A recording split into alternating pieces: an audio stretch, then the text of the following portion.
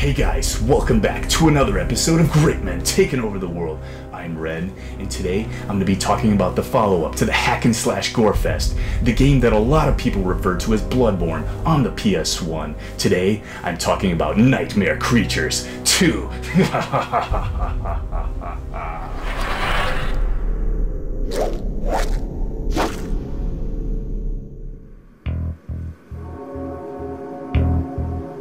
While not the greatest game ever made by any stretch, I did enjoy the first Nightmare Creatures for what it was. The dark, creepy atmosphere, the ghoulish monsters, and of course the good old blood and gore made for a fun time, especially back in the late 90s playing it on the original PlayStation. The game did have some serious drawbacks though, mostly in the awkward controls and repetitive gameplay. Still, the game did make an impression on me as a kid, and even now I do appreciate it. Hell, you can even say that Nightmare Creatures is essentially the spiritual predecessor to Bloodborne, the highly regarded Souls-like game on the PlayStation 4. So Nightmare Creatures was definitely unique at the time. Check out my full review of the game if you haven't already. There's a link in the description and pinned comment down below.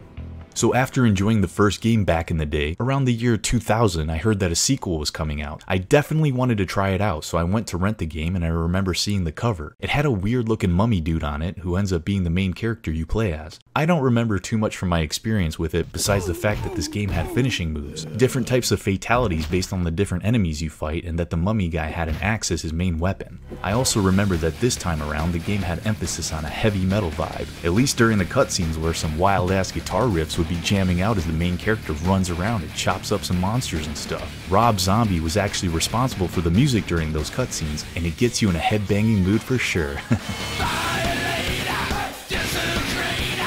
I also remember bringing this game while I rented it to my friend Jared's house, and his dad wasn't too pleased with the violence displayed in it. I mean, we were like 12 at the time, which was funny to me because video game violence wasn't a big deal in my house. I was already playing Resident Evil, Tenchu Stealth Assassins, Metal Gear Solid, and all that nice bloody stuff. I also remember the disc being scratched up and the game would freeze a lot, so I wasn't able to get very far. I can't remember if I ended up taking it back to the rental store, or if I just replayed the same area over and over. But yeah, that's pretty much my extent with Nightmare Creatures 2. I've never touched the game since then and wasn't particularly interested in revisiting it for a long time, up until recently when I modded my PlayStation Classic and figured I'd give this game a fair shot. Hell, maybe even review it. So here we are. Does Nightmare Creatures 2 make a nice clean cut? Or is it a messy hack job in desperate need of a lobotomy? Let's chop right in and find out. Crowley, the mad occult scientist from the first game, is back, making more nightmare creatures than ever before, and they are once again taking over the streets of London. You play as this Marilyn Manson mummy-looking dude named Herbert Wallace, who was apparently a patient at Crowley's genetic hospital, which explains his bandages and why he's sometimes all skittish, but also seems pissed off and ready to hack and slash some ghouls with his trusty axe. Before he was captured by Crowley, Wallace was part of a secret monster hunter group called the Circle. Besides him, only one in this group survived, a woman named Rachel. Wallace escapes his padded cell in search for Rachel, with which whom he teams up with as they hunt for Crowley to stop him in his devious plans. That's essentially what you're doing story-wise throughout the game. You're going from area to area in Crowley's footsteps, finding clues to his next whereabouts. It's not very interesting because there's not much to it. They mention Ignatius, the guy character from the first game, briefly, and the fact that he was the founder of the Circle. So the story isn't the strongest suit of this game. It just seemed like they focused more on the in-between level cutscenes as an excuse to show Wallace running around, chopping up and blowing monsters apart to make the most of the Rob Zombie crossover, honestly.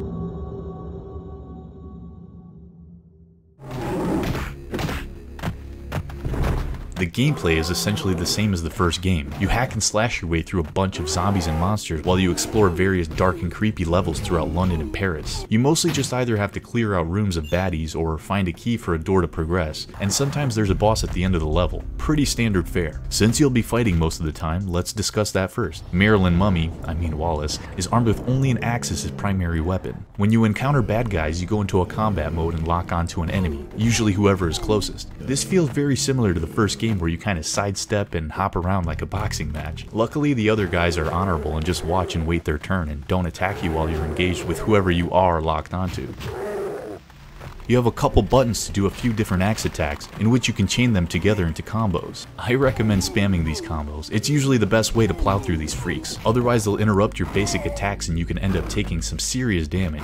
You can also do a flying knee attack on their asses. Just like the first game, it's cool that when you do combos, that you can hack off your opponent's limbs and stuff. And they'll still be trying to fight you even when they're armless and headless. It's pretty silly. Like geez, these dudes do not give up. You mostly just want to judge your distance and wait for an opening, then spam the fuck out of your combos to drain their health until you see the word fatality in the upper right corner to finish them off, which you can trigger by pressing both attacks simultaneously. Finish him.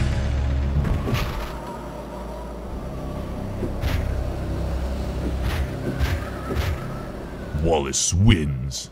Flawless victory. Fatality.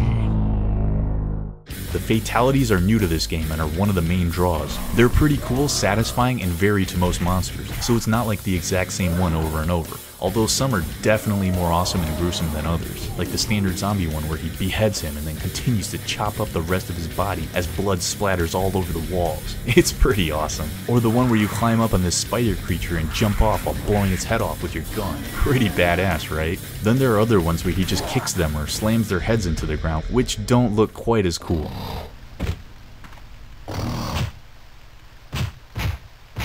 I wish you could chop up the big Hulk dude as a finisher, but all he does is freaking break his neck with his axe handle. Oh well, at least there's some variety to these fatalities, and either way, you're still gonna be chopping up a lot of dudes throughout this game, that's for sure.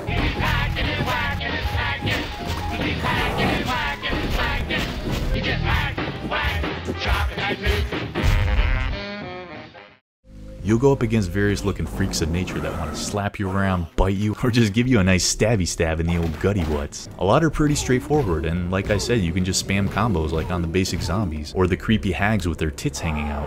Hot stuff, am I right?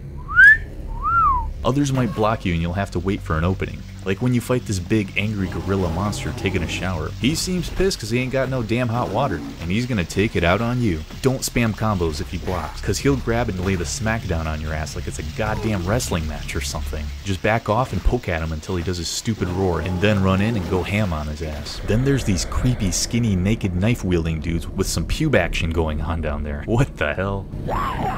They like to stand around and slurp their knives for some reason, like the weirdos they are. Yeah, it's really hard to spam combos on them. They'll block and slap you, and if you're too close, they'll grab you and stab you like you're a straight up noob. The best strategy I had against them to preserve your health, besides using an item that will kill them instantly, is to do a tiger knee attack, back off for a second or two to give his AI time to reset, since they usually wait for you to come to them anyway, then rinse and repeat. Tiger! Tiger! Tiger! Tiger! Tiger! Tiger! Tiger!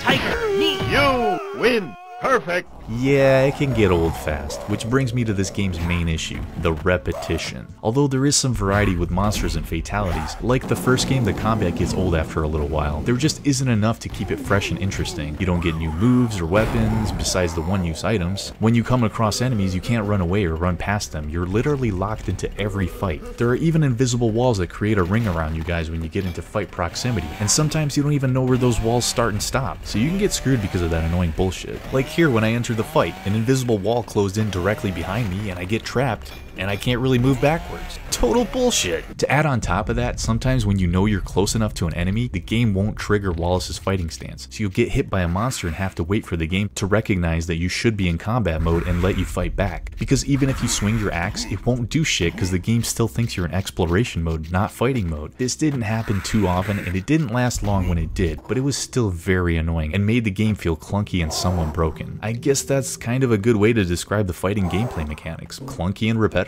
I really wish they improved this aspect from the first game, but to no avail, unfortunately. The game's controls are mostly ass, particularly in the fights. I really hate how when you do combos, the last hit misses a lot of the time, which could put you in danger. It's like, what is the point of a 3-hit combo if the last one misses so often for seemingly no reason? What's the point of a lock-on then?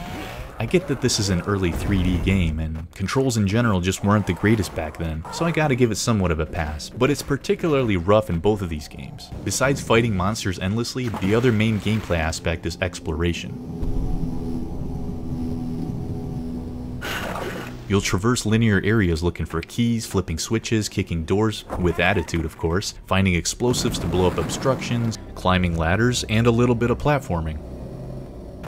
I get a sense of Resident Evil here a bit, particularly in some areas like when you're in this house in the second level. There's a grandfather clock, you gotta find keys and push some shelves to open up hidden passages. It also feels like Tomb Raider while you're exploring. You know, climbing ledges, platforming, and particularly the swimming, which straight up made me think I was playing as Lara Croft for a minute. You'll also find boxes that contain items like health packs or various offensive items like gun ammo. Some of these items are pretty awesome, like these flies you let out to swarm your enemy, and they'll explode into a chunky, bloody mess. Or the super gun, which does the same. These are my favorites. The others are useful too, like the fire or ice attack, but killing them doesn't look as cool and satisfying. None of these beat the awesome saw blades from the first game, which unfortunately aren't present here. I hate when you break boxes, you're almost always forced to pick up what's inside. So if you don't want health, cause you know, it's full and you want to save it for later, sometimes you're screwed and end up wasting it. The levels feel kinda long, with some going over 20 or 30 minutes. There are save checkpoints scattered throughout the levels though. They don't restore your health when you get to them and save, but if you quit the game or die and have to reload your save, your health will be restored. It's weird. Whatever though. The exploration can be fun here and there. You know, finding hidden nooks and crannies leading to some items, but it can get pretty boring as well since the levels aren't designed in particularly interesting ways. They're usually pretty straightforward. You just have to look around thoroughly to make sure you're not missing anything to progress. So, you don't get stuck very often. There were a few times that were kind of bullshit in terms of figuring out where to go next, like in the castle. I couldn't figure out how to get the last piece to operate the bridge. This was a big area too, so I was going back and forth all over the place trying to find the last part. I had to look it up online, and apparently you push this random block to find a secret area, even though the block didn't stand out at all compared to the shelves that you push in other areas. I mean, how was I supposed to guess that? It felt really random, out of place, and cheap. This game isn't super fun to begin with, so dealing with this shit pissed me off. Luckily, this type of thing only happened once or twice in the game. Some levels have bosses at the end. They're generally pretty meh, and sometimes I couldn't even tell if I was fighting a boss or not. Like here at the end of the tunnel, I ran into this weird guy hanging from the ceiling. He slapped me around a few times, but I ended up killing him pretty easily. Then the level ends. I'm like, okay then. I know I've been ragging on this game quite a bit, but I can't help it. Sometimes it's just not fun. But a huge redeeming aspect that did help keep me engaged is the incredibly rich, dark, spine-chilling atmosphere. I'm an atmosphere whore, and I love it in this game. It is fantastic and twisted as all hell. These cool, scary vibes make exploration and the game in general more enjoyable. It made me want to see what's around the corner, or what the next level will look and feel like. You'll be going through an abandoned asylum with dim-lit, creepy corridors leading to the unknown. Desolate, stormy streets. Unsettling houses, imagining that people might have actually lived here not long ago. Bone-chillingly cold, snowy avenues, and rooftops with vistas of the dark city below. A rundown museum. A derelict movie theater. Your typical cemetery and sewer level. Catacombs, a large medieval castle, and hell, you even scaled the Eiffel Tower in Paris. The graphics and dark style of the game really helped to blend everything into a cohesive look and feel. The areas, while not super detailed, look pretty good, especially considering it's a PS1 game. It's believable and makes it feel immersive. Like for some random reason, I was impressed by the cool effect on these curtains blowing in the wind. Character models and their designs look good. Wallace is pretty detailed with all the bandages he has, and I appreciate small details and animation of said bandages, swaying as you run around. Like the first game, monster designs here are good, nice and creepy. You can't talk about the atmosphere in this game without mentioning the sound effects and music, which are freaking awesome. There are great ghoulish and blood-curdling sounds from the monsters, groaning, screeching, roaring.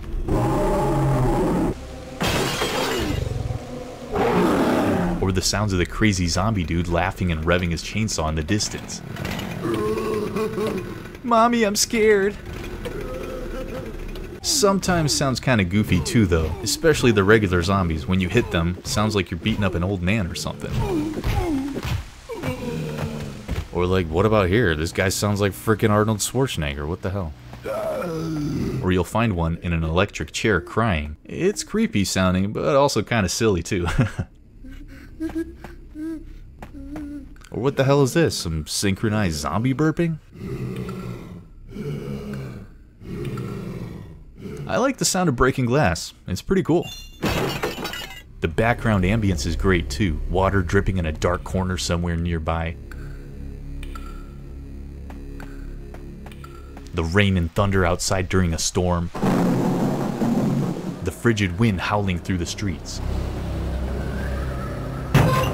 It's good.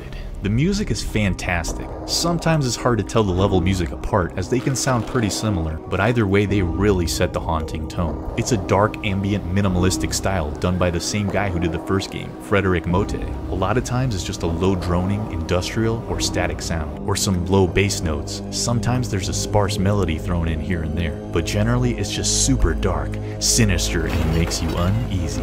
It's kind of in the background, grating on you, slowly driving you to madness. But in a good way. I like the Paris level as it has a nice, slow, creepy melody building up as you explore the rainy streets.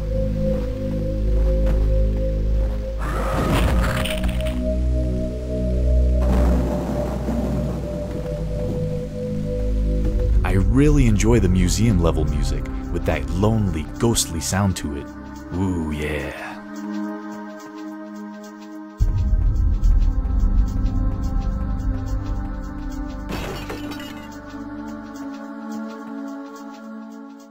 All this music blended with the other sound effects and monsters really make a brilliantly evil atmosphere. And of course, it's almost a complete contrast to the slow droning, creepy atmospheric soundscape. The cutscenes that happen in between the levels are raw and in-your-face motherfucking metal. I'm not sure if all of them are Rob Zombie or just the intro and credits where he does vocals, but either way they showcase and complement the crazy action sequences. Plus they are just fun and get you headbanging. Like this badass heavy metal tune right before you head to the cemetery. Hell yeah, baby.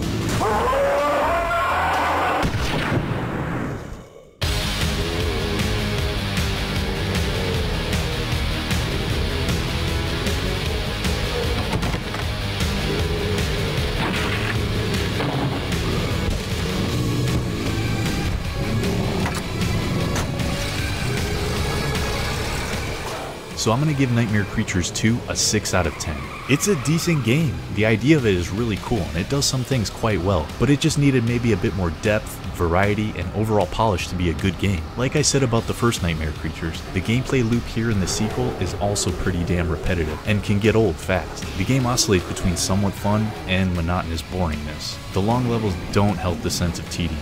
Unfortunately, the controls are still pretty clunky here. Maybe a little bit better than the original? The monsters, gore, and rich atmosphere is what carries the game in my opinion. The sound effects and dark ambient soundtrack are really good and creepy. This game has a more badass style this time as Wallace doesn't fuck around and will chop the hell out of monsters left and right. And of course, the Rob Zombie heavy metal cutscenes really add to that badassery, giving this sequel an identity of its own. It's not a super difficult game, but it's also not easy. There are a few random difficulty spikes here and there. Maryland Mummy Boy Wallace is a decent character. He has monologues in between levels, and his voice doesn't quite match his appearance. He sounds like a classy Brit, reminds me more of the Prince of Persia rather than some dude that was just experimented on and turned into a mental patient. But I could lament no longer.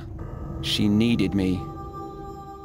My nightmare was just about to begin. Guess you can't judge a book by its cover. The story is almost non-existent. It's just Wallace following in the footsteps of Rachel or Crowley. It's... who cares?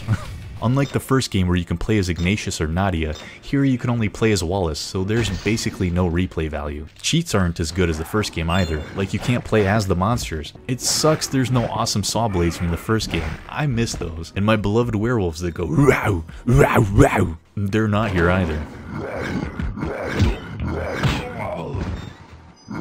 Here are some spoilers in regards to the ending that I have to mention. The ending sucks balls completely. There's no epic closure. You don't even fight a boss. You just plant some bombs by this big tentacle monster and that's it. Even though the ascent to the top of the Eiffel Tower felt cool and like something epic was building up, but no, just blow it up, fall down, find Rachel in some rubble, and that's it. You don't face Crowley at all, and Wallace just says that he won't stop chasing Crowley. What the fuck? Are you serious? That's it? Wow, lame. Well, it looks like Crowley is still on the prowly after all. Honestly, I'm kinda surprised I even finished the game. I really enjoyed it for the first few hours. I was immersed and wanted to keep playing. But then after those few hours, it kinda turned into a bit of a boring slog, and I had to force myself to play it for the sake of the review. I do not recommend buying it, unless you're okay with knowing what you're getting into. I'd say emulate it instead if you are curious. If you want a more modern take, play Bloodborne instead. That game hits the same style and creepy notes, but the variety in combat is fantastic. I mean, I know they're pretty different games, and Bloodborne is like 15 years later, but I mean, of course, if you wanted to play something retro that's similar to Bloodborne, go ahead and try this. To be fair, we might not even have Bloodborne if it weren't for the Nightmare Creatures games. So I do appreciate them for what they are, a product of their time, really. This sequel is better than the original in terms of graphics and controls, but the first game ends up being more original and iconic in my opinion. I prefer the first game a bit more, but I'm sure nostalgia has to do with that too. Actually, I just played a little bit of the first game here to compare it to the sequel. The first game plays much faster in general, which does make it feel a bit more janky and controlled because it loses precision in its speed. But still, you are flying throughout the levels, which feels pretty refreshing compared to the super slow movements of Wallace. The second game feels maybe a bit more tighter in controls because of the slower movements, but the first game is just more fast-paced and fun. Like, you can go from fight to fight pretty quickly. It's cool. There seem to be more combos you can do, and you can fight multiple enemies at once since there is no hard lock-on like the sequel. The second game feels more claustrophobic in the environments as well, maybe on purpose because of the whole mental insanity theme of Wallace. There are lots of indoor areas, narrow rooms, and hallways, which can get old. I guess the reason I thought the boss fights in Nightmare Creatures 2 kinda sucked was because of the lack of boss music. It would just play the atmospheric music continuing from the level, making it feel like a fight that was indistinguishable from the others. While the first game, the bosses had their own stage and badass heavy metal music playing to amp up the feel of the fight. You know, making it epic. It's a shame the second game doesn't do this. You think it would because of all the hype from the Rob Zombie association. What happened here? Overall, the first game just feels more fun to play, honestly. Anyway, it would be cool if they brought the series back and gave it a proper respectable upgrade, either through a nostalgic remake of the first game or a brand new reboot or something. Hopefully, at some point in the future, if they make a new game, we can finally stop Crowley and put an end to the nightmare once and for all. So guys, thanks for joining me on another episode where I took a look at Nightmare Creatures 2 for the PS1.